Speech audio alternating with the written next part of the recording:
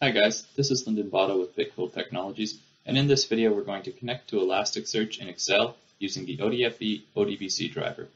As a prerequisite to this video, you need to have followed along with the previous videos where we installed Elasticsearch and the ODFE ODBC Driver, as well as where we configured Elasticsearch to connect to the ODFE ODBC Driver and loaded data into Elasticsearch using Kibana. We start by opening a new sheet in Excel. From here, we want to go to Data. We're going to select Get Data, and from here we'll see the Other Sources drop down. We're going to go from ODBC.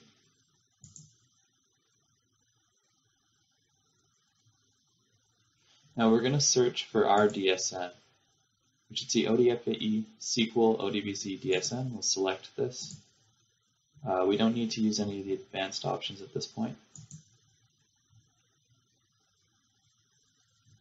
You may be prompted to enter a username and password. If you are, enter admin. From here we can select whatever table we'd like to load. I'm going to select this data flights and hit load. It might take a moment to load in. And now we can see all of our data in Excel here, which is exactly what we were looking for. Now if we want to add if we want to get more data, we can then go back to data, go back to get data, again to other sources from ODBC. We're basically going to follow the same process here. Select the same thing, OK. And this time we can select a different table. So I'm going to select logs this time. Hit load. Now we can see the logs here, and if we look down we have multiple sheets. So we have our initial sheet, and it opened sheet 2 for the flights, and sheet 3 now has the logs.